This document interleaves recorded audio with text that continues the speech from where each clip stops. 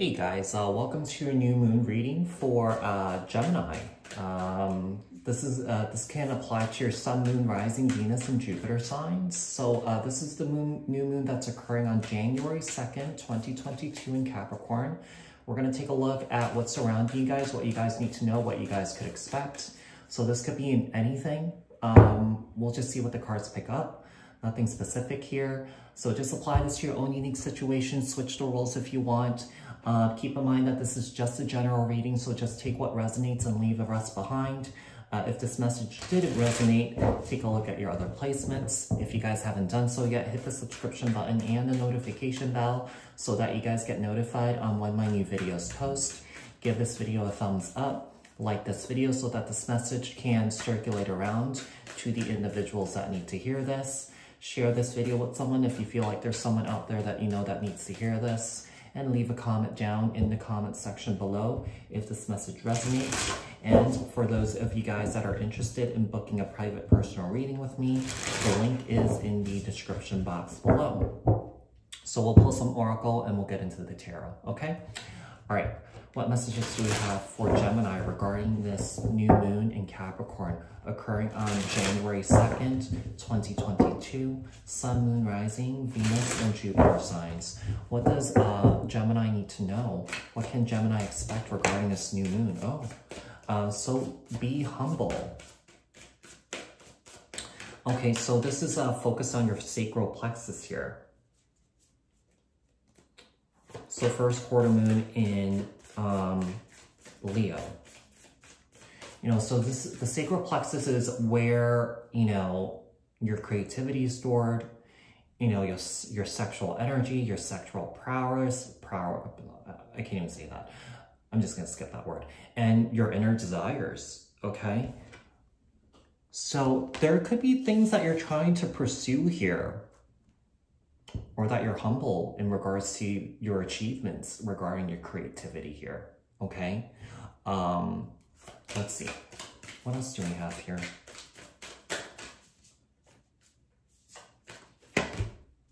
Focus on the positivity.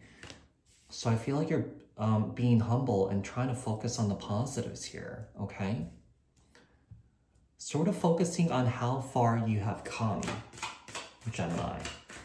So Leo, Sagittarius, you can have any of those energies in your chart. Could be dealing with any of those energies in and around you, past or present here. Full moon in Gemini, embrace the flow of life. I do feel like there's this energy of overcoming. There's this energy of living footloose and fancy-free here, I feel, Gemini, okay? We have first quarter moon in Pisces, honoring your feelings here. So this is the crown chakra, okay? So this is, in regards to your consciousness, getting messages from the divine, getting messages from spirit here. Seems like, you could have been this energy of, kind of being highly, sort of like high energy, sort of like a lot of energy flowing through you, sort of moving around a lot and stuff like that. And I feel like you might be calming down in a way, or slowing down, or just kind of like taking a little break for yourself here. So let's see what else we have here for you, Gemini. What else does Gemini need to know about this new moon in Capricorn occurring on January 2nd, 2022, Sun, Moon, Rising, Sun, Moon, Rising, Venus, and Jupiter signs? Tell me about be humble. Be humble, Two of Swords, okay? I feel like you're getting the clarity that you need. I feel like you're unblocking your sacral plexus, sacral chakra here. And then the Eight of Swords. Yeah, there's this energy of feeling trapped. Perhaps you had issues with, intimacy here. Perhaps you have issues with creativities and pursuing your desires here. And now I feel like that's starting to open up here for you. You could have done a lot of inner work here. You could have done, changed your mindset about your self-confidence here too. Why is focus on the positive here? Why is focus on the positive here? Five of Wands. I feel like you're no longer fighting yourself, and I just feel like you're loving yourself for who you are, or loving yourself for, you know, the things that you're interested in, the things that you love, things that you're passionate about. We have the Lover's card, Gemini, more Gemini energy. We have the King of Wands here and the Six of Wands. Yeah, there's this energy of overcoming here, or being victorious and successful. Basically, this King of Wands is a very passionate energy. It's the energy of going for what you want, going for what you desire here. So this is looking really, really, really good here, Gemini. Okay, so you might have some fire in your chart. We have lots of fire and air here. Yeah, lots of... yeah, we have, you know, we have the swords here and the wands, okay? What else do we have here for Gemini? Oh, we have the Hermit, yeah. So, you know, I feel like you guys started pursuing spirituality as a tool for you to overcome some of these challenges that you have been through, you know, regarding your desires here, regarding trusting, you know, messages that you're getting from the divine and spirit here.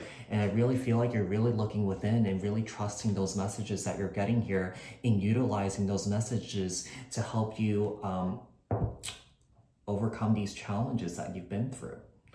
Five of Wands and the Lovers. We have the Tower here, Aries, Scorpio energy. It's like this energy of no longer crying over spilled milk. Or that there's this energy of no longer controlling what you can't control, you know? And, you know, and what you can't control is, you know, outside from yourself. So I feel like you're trying to, you know, just stick with within and what you know you could control, which is with yourself, you know? So the King of Wands and the Six of Wands here, Justice, Libra energy. You know, there's this energy of definitely balancing things out here for yourself. Perhaps with this Justice card, you could be clearing out karma that you've been through here in your own life, perhaps generational and ancestral here too. There's a lot of spiritual work here. There's some spiritual ascension here that's going on, I feel. The Hermit, because I'm getting the crown chakra here being super, super, super open for somebody, okay? We have the Ten of Wands here. So I feel like you're releasing the confusion and just releasing this physical, mental, and emotional prison that you've been in here. Tell me about this Tower. The Hangman, Piscean energy. So these Tower moments that you've had in life, I feel like you're learning from them. You're definitely going through some major spiritual awakening, I feel, Gemini. Justice and the Page of Cups. So Cancer, Scorpio, Pisces energy. I feel like you're getting in touch with your inner child here in a very positive way. Yeah, I feel like you're trying to enjoy yourself more and trying to have fun more here too. I feel like some of you guys might be pursuing your art.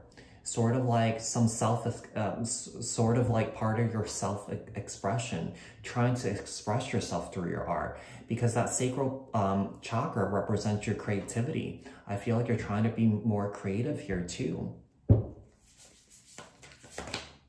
The Chariot here, Cancer energy, could be dealing with the Cancer here. Whatever this is that you're doing here for yourself, I feel like you're going to be very victorious and successful here. I feel like for some of you guys, I feel like you're applying spirituality into your art. So I'm getting like, you know, creating like, you know, mandalas or something like that, or like, you know, kind of shapes like forming together into like spiritual pieces. You know, these pieces, you know, might mean something to you. So yeah, I'm kind of getting that. What else do we have here? The Eight of Pentacles. You're definitely putting a lot of effort into, I feel like you're putting a lot of work and effort into your art here if you're pursuing art. I feel like you're utilizing this art to inspire others to heal. Artwork could be very healing, yeah. Artwork can be very, very healing. You know, the Star here, there's this energy of definitely giving back. you know, giving back to yourself and giving to others here with this star card. You know, this is the energy of, you know, being of service to others. You know, to me, this card is a representation of being a doctor, a nurse, a scientist. It could also be, someone here who does light work, okay? So I feel like someone here, like I said, is applying their artwork to spirituality, using that to inspire others to heal. We have the Five of Swords here. Let's see. In the bottom of the deck, we have the High Priestess. There's this energy of definitely ascending, spiritually ascending, being wiser here, being more connected to your intuition, your guides, your angels, spirit here, the divine. And I feel like you're no longer second-guessing your work, yeah, or second-guessing yourself in regards to the path that you're meant to be on here. So this looks really good, Gemini. So Gemini, if this was helpful, leave a comment down in the comment section below. Share this video, like this video if you haven't done so yet, subscribe, hit the notification bell. I will speak to you guys in the next one. All right, bye guys.